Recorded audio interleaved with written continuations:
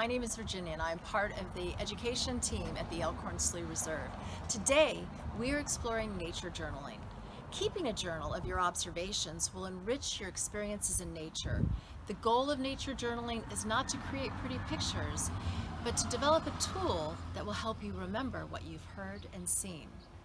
When we think about making observations, we mostly think about using our eyes to record what we've seen, but there are other senses that we use. Can you name them? Yes, touch, sound, and smell. Can you name one more? Taste, exactly. Sometimes when I'm at the reserve, I can actually taste the salt in the air from the ocean. Well, we're not at the reserve today, we're in my yard, because you can nature journal anywhere. So come on, let's get started. I have my journal over here.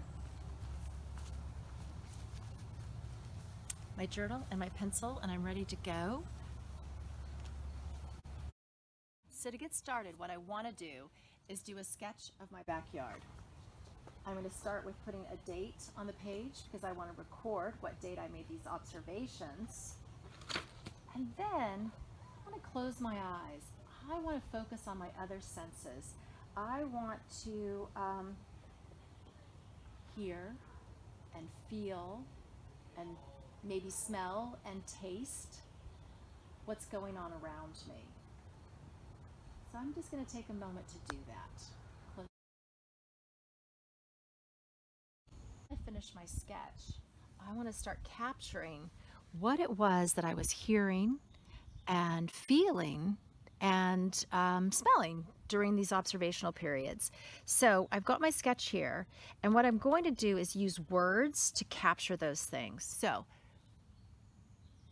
I'm hearing birds. Do you hear birds? So let's capture that we're hearing birds. It's chirping.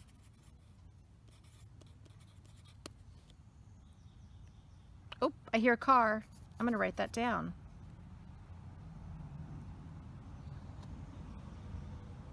Oh, I'm hearing another bird over on this side. And if I listen really carefully,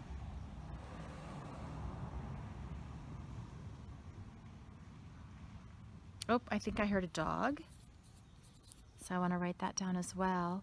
And what am I feeling right now? I'm feeling a cool breeze. So I'm going to feel this breeze that's coming in from this direction. But I'm also feeling the sun on my face. So these are some of the things that I'm feeling and hearing at the moment. Am I able to taste anything? I'm looking around for sour grass and I don't have any. But wait a minute, I can feel something else. I can feel the grass. And right now, the grass, and I'm going to write that, the grass feels damp and soft. So these are some of the observations that I've made today in April. I made these observations in my yard. It's that easy. You can do it. Nature journaling is just taking the time to sit quietly and to hear the things around you, as well as see the things around you, to take a moment to feel what might be in the environment and record those observations that you now can record and remember when you look back into your nature journal. Again, it's that easy. Find a spot in your backyard, sit quietly, make your observations, track the changing seasons through the plants and animals that are around you, and most of all, have fun. Bye.